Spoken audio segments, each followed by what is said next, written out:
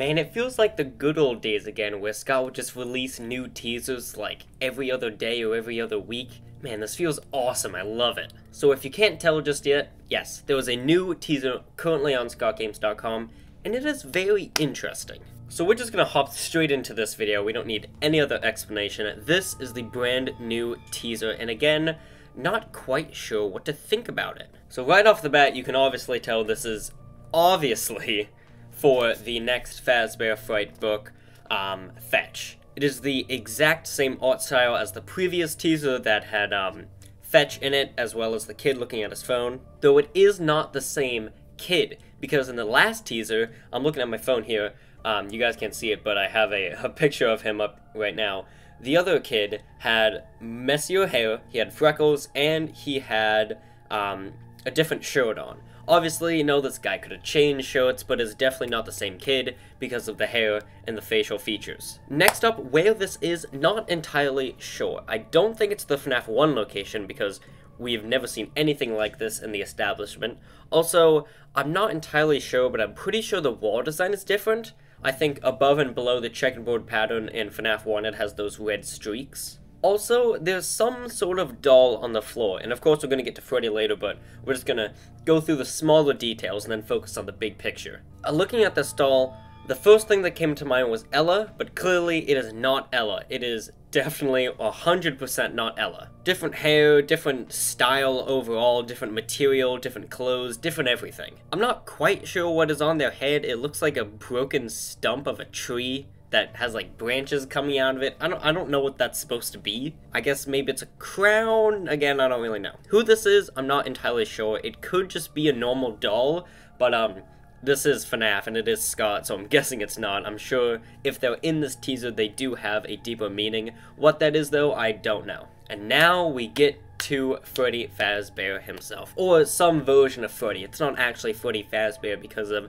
the speaker, and I'm pretty sure Freddy is not 2 foot. So this really reminds me of Plushtrap, just the overall size, and for some reason that pedestal also reminds me of it. I'm not entirely sure why. I guess it's kind of like this Freddy's equivalent of Plushtrap's chair. I can only assume that this is at some sort of Fazbear location, and this is like a side attraction. Just a small little animatronic to keep like little kids, like toddlers, entertained. Clearly though, this man is not a toddler. He's also not a man, he's probably just a teen.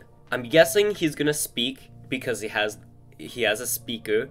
And even though the other characters can speak without speakers, I feel like this is just an indication that he will end up speaking. Now, who the kid is, I don't know. Actually, who is the... Oh, let me check. Could be Alec, right, boys? So for the description of Fetch, assuming that this is Fetch, by the way, if this is for Fetch, we know it's not going to be Greg, because Greg is the actual Fetch.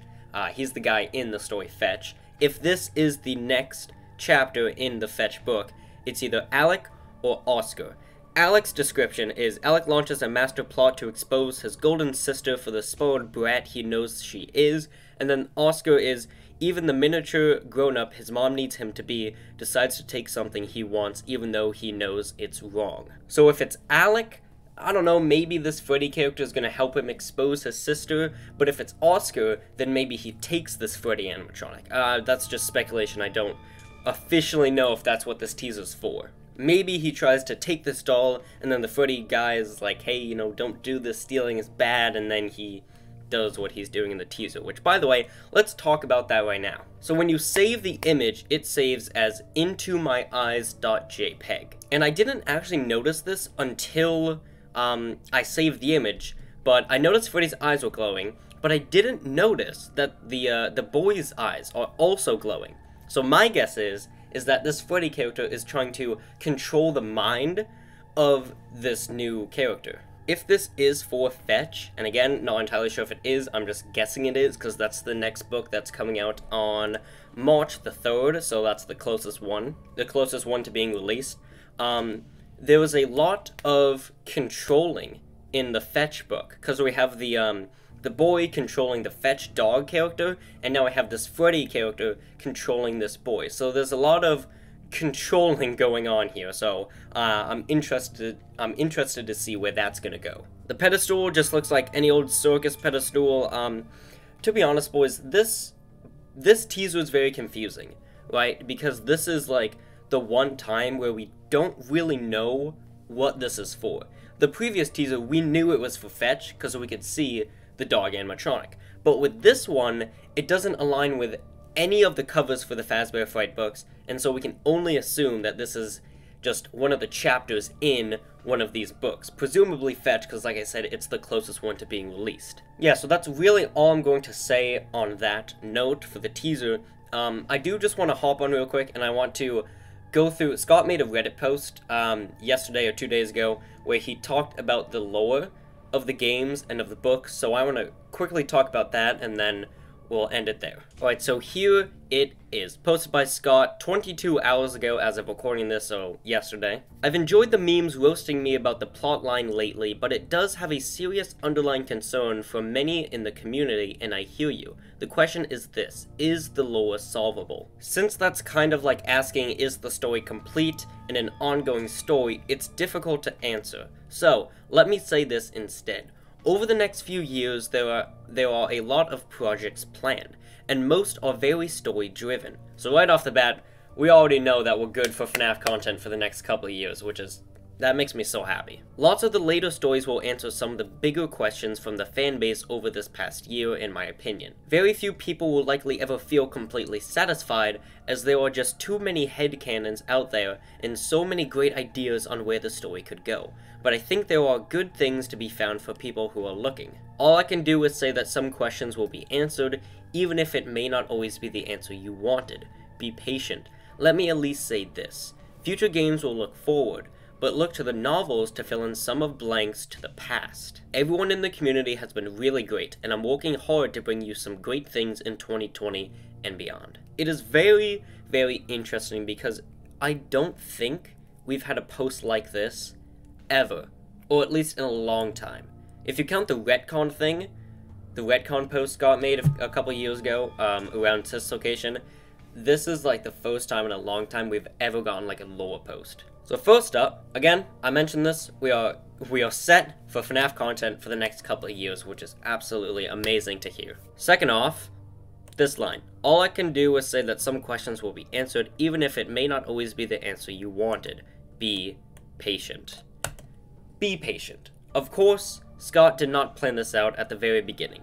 FNaF was going to be his last game of game developing before he quit and found a new job. Obviously, he did not plan out like 10 games or whatever we're at now and like 5 books, alright, and movies. He did not do that. This is one man creating this story. One man and one mind.